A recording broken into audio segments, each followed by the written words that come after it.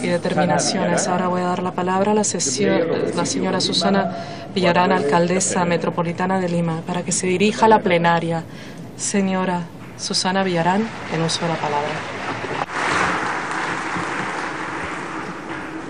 Señor Manuel Pulgar Vidal, presidente de la COP, ministro del Ambiente, señora Cristiana Figueres, secretaria ejecutiva, estimados miembros de la mesa, todos y todas, distinguidísimas autoridades aquí presentes, señoras y señores miembros de los Estados miembros.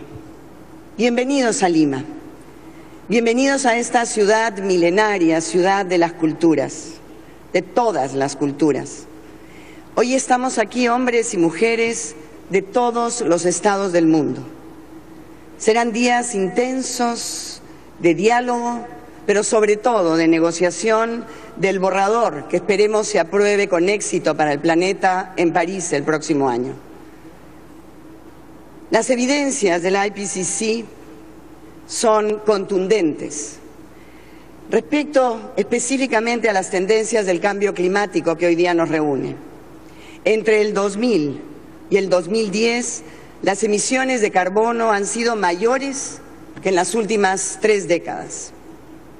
Si bien en el país que los recibe el problema central es más de 1.750.000 hectáreas de bosques deforestados por la agricultura migratoria, fundamentalmente en la última década, nuestras grandes ciudades son centrales en el tema que hoy nos convoca. Las ciudades son emisoras significativas de los gases de efecto invernadero y sus habitantes, especialmente los más pobres, sufren las consecuencias cuando se carece de políticas de mitigación y de adaptación, incluida la gestión de riesgo de desastres. Es urgente desmantelar la perversa ideología del éxito a partir del consumo contaminante como sinónimo de llevar una buena vida y seguir el camino de Aristóteles, más bien en cómo llevar una vida buena. Hay muchos ejemplos de civilizaciones capaces de existir sin destruir. En el Perú, el pueblo Awajún, pueblo indígena del norte amazónico, otorga personalidad al planeta a través de los conceptos del Nukpui, Etza y Tsukki, que se traducen como el espíritu de la tierra, el espíritu del bosque y el espíritu del agua.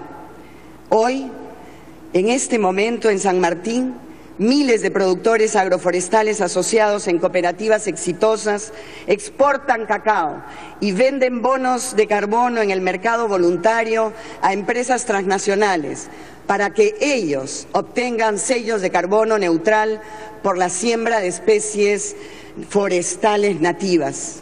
Conexiones profundamente respetuosas de nuestra casa, el planeta. Desde ese espíritu, es necesario refundar el contrato social con compromisos globales, pero también locales. Las ciudades jugamos un rol fundamental en este pacto.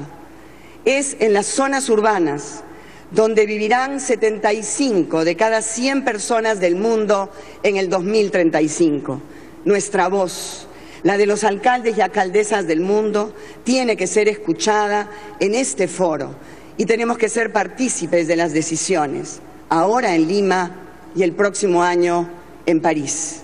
Nuestro compromiso es que en este nuevo contrato por la vida impulsemos un nuevo paradigma de movilidad, de ordenamiento y planificación de ciudades sostenibles, cambiando su matriz energética urbana, invertir, claro, en infraestructura gris y dura, pero sobre todo en infraestructura ecológica, protegiendo y ampliando el verde urbano.